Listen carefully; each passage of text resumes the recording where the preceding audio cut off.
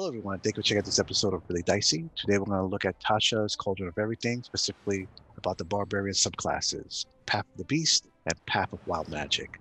But before we do, I'm going to have my companion, Vander, talk to us about some optional class features. This time around for Barbarian, they gave him a couple new things to work with, which is great, mainly at 10th and 3rd and then 10th level.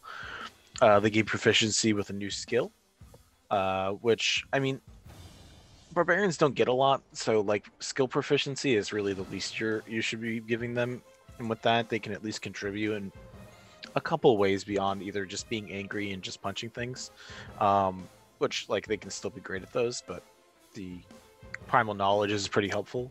And then instinctive pounce, which is for 7th level for Barbarians, is now when a bonus action you rage, you can also move up to half your speed.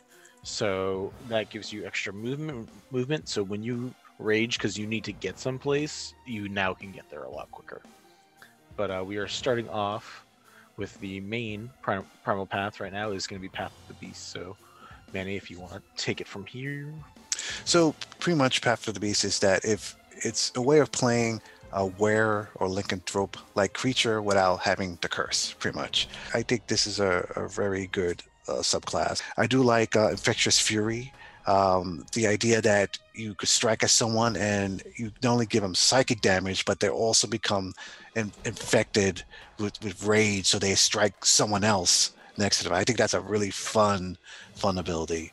I do like, just as if you were bitten by a lycanthrope, you could grow claws and a tail and all these other features. It could lead to some really creative what beasts you would pick. Like imagine someone picked an elephant or a giraffe, a hippo.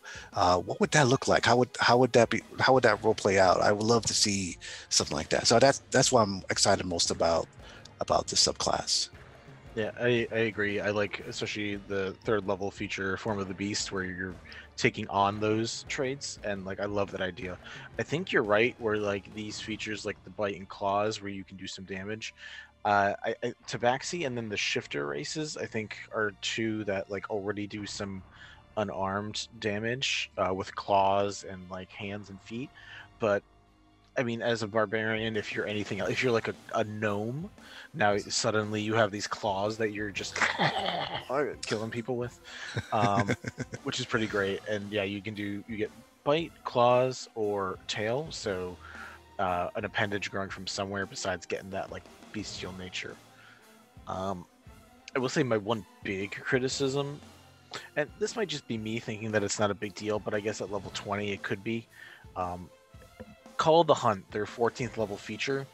Originally in the Unearthed Arcana, they had it so that you could share your reckless attack feature, meaning that like other people could hit with advantage. And I think that is so much better than what they switched it to, which was you gain another d6 damage when you do an attack roll. The idea of you sharing that with like rogue and a fighter, like I understand that. I guess maybe that like really breaks the mechanics a bit, but like love the idea of you powering up your team and then like your rogue goes in for a strike and your fighter goes in for 4 or 5 or 10 strikes and like annihilates like whatever your opponent is. Maybe I like the side of the player too much, and I think that would look more awesome than like 1d6 more damage at level 14, which is just a lot. I don't have any like strong criticisms for this, except for maybe again, I'm just concerned. I have to look into like Tabaxi and Shifter to see like if there may be any issues arising, balance wise, rules wise. But overall, is a pretty good subclass. Path of Wild Magic, though, I love that even more, only for the role playing imagery aspect to it. I love the idea that you could just have wild magic explode from you, and something random may happen when you're in that rage. So instead of just being the typical barbarian, usually when we think of barbarians, we think of them like typically like, oh man, I smash, like a Hulk Conan variation. This is something I think much more exciting and different. My only quibble, and again, you get this ability to have the wild surge at third level. But my only little thing about it is that I wish the chart when you have wild magic happen was much longer. It's only eight possible options, and for me, I'm like, okay, I could see that being certain effects become too repetitive after a certain amount of time. I wish it was. I wish honestly, I'll be honest. I wish it was like a D100, 100 random things that may happen. Even Like, 20, like a D20 would have been nice, just like because the chances of you hitting the same option a lot really aren't likely.